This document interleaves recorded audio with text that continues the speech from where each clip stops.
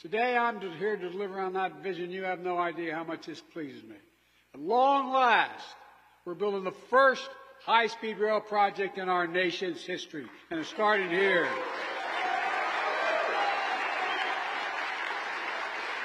It's part of $8.2 billion investment we're making in 10 major rail projects across America, reaching tens of millions of people. We're putting high-speed rail on the fast track. Together, we're finally going to make high-speed rail happen between Las Vegas and Los Angeles. Some of you know what it's like to sit in traffic on interstates, not the one between here and L.A., which is real, but all interstates. And guess what? Trying to make it that drive from L.A. to Las Vegas, or Las Vegas to L.A., or anywhere in between is a pain in the neck. It can take up to 7 hours, but soon it's not going to be any more. We're investing $3 billion on this rail line so folks can make that trip in just over 2 hours. 2 hours. 186 miles an hour.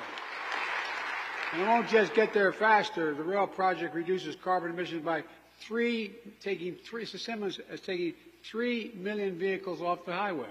3 million. And all the studies show, by the way, people get from point A to point B faster on a train than their car. They take the train. They take the train. Think of what that's going to mean to the environment. Think of what it will mean for the local economy. New rail line will transport 11 million passengers a year.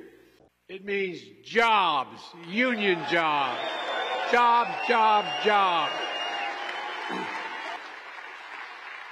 I know I may look like I'm 41, but I'm not new to this. Ultimately, it's going to take folks from Los Angeles through the Central Valley all the way to San Francisco, but less than 3 hours. But today, the journey can take 8 hours by bus or car. Think of how this train will transform California's Central Valley with new businesses, new residents, visitors, economic opportunities. This project in California is the most ambitious rail project in the entire Western Hemisphere. It expects to carry 31 million passengers a year, will be 100% powered by renewable energy, and once again, this project is about jobs.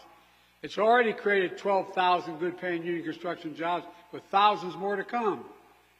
I know we're here about this project, but these projects are joined by others across the country. I made sure we had not just two. North Carolina, Virginia, Illinois, Pennsylvania, improving rail service in Montana, Maine, New Hampshire, all the way to the Alaskan Railroad. We're supporting 69 rail projects still in the early stages across 44 states. On top of that, we're investing $9 billion to replace over 1,000 Amtrak engines and cars across the country with scale-of-the-art equipment made in America by American workers. Made in America by American workers. You guys don't even realize how important you are. Let's get this done.